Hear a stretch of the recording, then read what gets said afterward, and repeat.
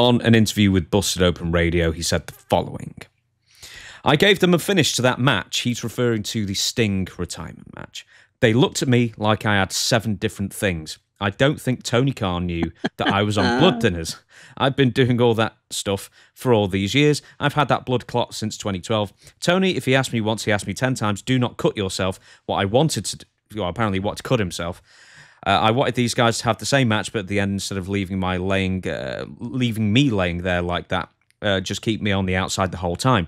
At the end, Sting is standing there and those guys are gone, I jump on Sting, boom, boom, boom. He does one big move to me, puts me in the Scorpion Deathlock, and we go out the way we started 31 years ago. It would have blown the roof off the joint, and it would have made me a heel, so I had somewhere to go. It's hard to get the people to get mad at me now. And then Mark Henry, there's one more thing. He said, I haven't heard back from them since. Rick, that's a great idea, we'll call you later on that. And then Mark Henry said Rick was unlikely to hear back on that. And he said... What did Mark Henry say? He said Ric Flair was unlikely to hear back on that creative. And Rick replied with, I think we disappointed a lot of people by me not turning heel. So, I didn't realize it was all about Ric Flair, the Sting retirement. See, it's all Rick. Rick has to be somehow, if he's in something, he's got to be center stage. No matter if he's 75, 100 years old, he'll still want to be center stage. And I think that bus is departed and it's not coming back. Rick, it's just, I mean, you've been 30 years past your prime, 30 years. What is 30 from 75? 45? No, you've been 20 years past your prime. I'll say that. I'll give him to a little bit over 50. But then he's past the prime. So if I'd have seen that, I don't know what that would have done. Wouldn't that make that, isn't that working at an angle, kind of? Yeah. And that the heel can't come back from? Well, it's sort and it makes Sting put a 75-year-old man in the Scorpion Deathlock and almost killed him. And what did he say? I don't think they knew if I had blood thinners. What's that got to do with anything? It's because he was threatening to cut himself in the match as well. I imagine. And that's why Tony said, don't do it. Well, he probably said, don't take... Well, I don't know if Tony would be this cognizant to say that, but don't cut yourself, Rick. You'll take the focus off Sting, who's retiring. Okay, okay, let's put this together now. He was threatening to cut himself in that match. And after it was over, if Ric Flair was bleeding all over the place, yes, it would have taken the focus off Sting, especially if Sting had done something to him. Sting wasn't going to do that. Oh my God! Do you know he's more incoherent than I thought he was? Do you know, right? The Who Killed WCW series has been and gone now, and I think for all intents and purposes, for historians, not that I'm a historian, but I sort of am, I guess. We didn't like it because there was far more to the story, and it may have even turned out that some very, very salient points were edited out. But one of the things that really hurt WCW in 1999, these are the last days where they were still pulling in good ratings, this is after the Finger Poke of Doom, was Ric Flair, at his own insistence, wanted to turn heel. Nobody had any interest in booing Ric Flair, who was a legend at that point, legend of legends, booing him. He was just past the point where it made sense. Yet he's always wanting to be a bad guy still, and it didn't really make sense in Evolution, in WWE after, didn't make sense in the late WCW years. People just want to cheer the guy. I mean, maybe not now, but I don't think he sort of gets that he's an elder statesman now, and it doesn't make sense to boo him. Elder statesman for what? Where was it? What bar the was Lincoln he? Years. But he would see, as a babyface, he wouldn't really be the center of it anymore. He wouldn't be the top heel. You know, he wouldn't be the guy that all the cameras were on, and he was the top guy. in WCW for years and years and years. And once they turned him, and if he'd had any sense, he'd have been looking for these big killer heels to come in here in there and beat the living crap out of him. So he could have went through two big heels a year, which would give him, if he had 10 good heels, and there was 10 good heels out there. You had the Brodies and you had the Stan Hansens and you had the Abdullahs and you had back in those days, and then the ones coming up. So he could go through 5 years and still be the top baby face. But no, unless he can be a heel and be the top star and do what he wants to do, I don't even think he understands the business as much as we think he does. He understands being a heel, and he knows how to do that when he's in his 30s.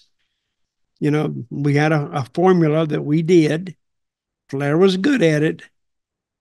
But then when that goes by him, now he enters in another phase of his career, and he never adopted that. He never adapted to that. Can he do anything in wrestling now? Because, I mean, he can't manage, because for whatever reason, he never worked with him as a manager.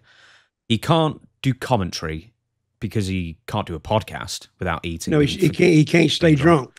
I mean, he stays drunk, yeah. Oh, God, yeah. God, those podcasts were terrible. Is there any room for Ric Flair apart from the occasional one-off appearances? I mean, what could he do? No, nothing. He couldn't even book because he doesn't understand basic booking, and he doesn't have the patience for it. And if some didn't, I'm sure that if he was backstage watching something, they didn't do exactly what he thought they should do, that he would, I think he'd have a heart attack for anything else. But he has very few skills needed now in the wrestling business. You know, a lot of times, you know, when they move on, they go into booking, but that's a whole skill set unto itself. You got to be able to sit down and figure these stuff. Flair was never good for coming up with things for other people. He was good at coming up things for Ric Flair, but never for other people. And he wouldn't have made it. I remember Flair had to book there one time. WCW, yeah, but he was part of a committee, wasn't he? He was sort of the head of a committee of writers. Well, he was the head of the committee, and it didn't go. Then it went. What years were that? They were going down, right? Yeah, I don't know if it was 89, 90, 91. He may have had a couple of different stints as head booker briefly. But, I mean, it seemed to chop and change between Flair and Dusty and Ole. And, yeah. Yeah. Yeah, it's quite tough to sort of keep right on the timeline of that. Well, the booking jobs, you run, excuse me, you run out of a time limit on them too. You have a certain window to get in it, but to be a booker, you got to still be kind of the same age range as a lot of your talent. I mean, years ago, you could be a lot older. But with WCW in those days, you know, Dusty fit, Ole fit, actually Flair fit as far as the age group, the time group. But it was the style of booking they bring with them. And Flair never brought it. I don't think Flair ever had it. So he gave me a finish one time. I worked with him I only worked with him twice in my career. I think I worked with him I forgot, Lakeland, Florida. Mm-hmm. And I worked with him in Sarasota. Lakeland, he almost killed me because I was working like seriously on the job at the office or going to the towns or booking the town that night. I was working like 14 hours a day, maybe more. So when I went to Jacksonville, we went like 20 minutes. I damn near died. I was literally begging him to pin me. At one point, I decided to go out of the ring and just stay out there with my leg because I was just blown up because I was just out of gas. Not because I was out of shape, because I was just worn out. So come Sarasota, I said, this is not going to happen. So I rested up and we got through that match pretty well.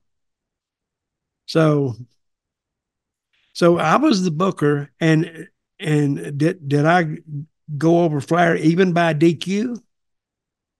No, I didn't. I had him beat me. So because I wasn't the one, I was thinking, well, if I'm here in a year or if I'm here in 6 months, I won't hurt my opponents for him because I'll just have him beat me because I was kind of older then anyway. I didn't want to work anyway. But with Flair, he was always in good shape, and you can say that for him. Still doing deadlifts and stuff. Well, the guy that could drink like he drinks, or was drinking back in the day, and then go in the ring like he was a working machine. He was, but that's just physically. Mentally, totally different story.